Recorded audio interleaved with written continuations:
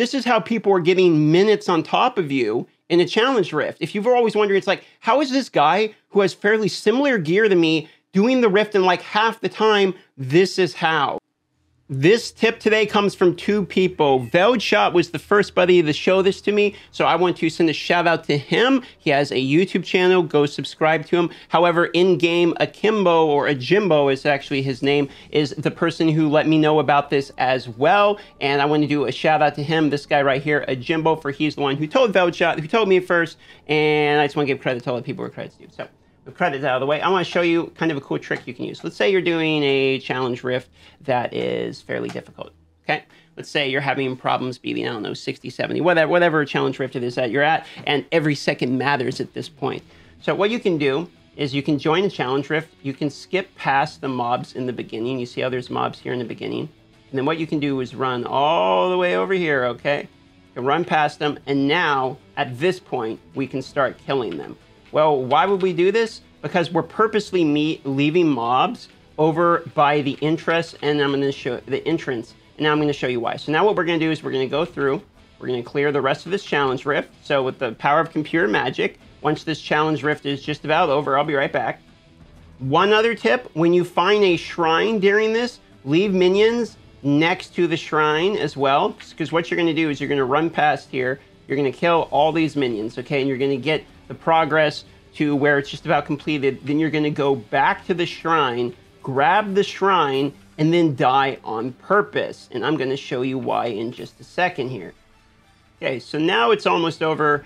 What I'm going to do, since it's almost over, is I'm just going to go ahead and die here.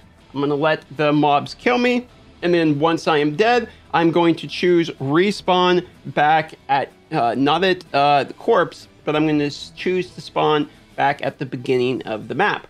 Now, it might seem weird. It's like, why am I doing this? Isn't this kind of a weird, useless thing to do? Well, actually, it's extremely useful, because watch, if I revive at the checkpoint, I come back here, and then I kill these mobs. And I could have grabbed the shrine and then just die by the shrine, too, is one way to do it. So I want to show you that. But look, now that we're at the spawn, the boss spawns next to the actual door. So what happens is, while I'm fighting the boss, and let's say it's on a difficulty that's super, super difficult, I can sit here, and once I die, I can just respawn at the door, and I don't have to wait at all for the time. Because normally what would happen is you're going to have to wait like 25 seconds or whatever for your corpse to be able to be available, and you can't run that far back down it anyway, right? But now what happens is, look, it takes 5 seconds, but if I revive here, I can revive instantly, and it doesn't take the 5 seconds. So it gives me way more time to be able to clear the rift. This is how people are getting minutes on top of you in a challenge rift. If you've always wondered, it's like, how is this guy who has fairly similar gear to me doing the rift in like half the time? This is how, basically, okay? This is how. So I wanted to get this tip out there.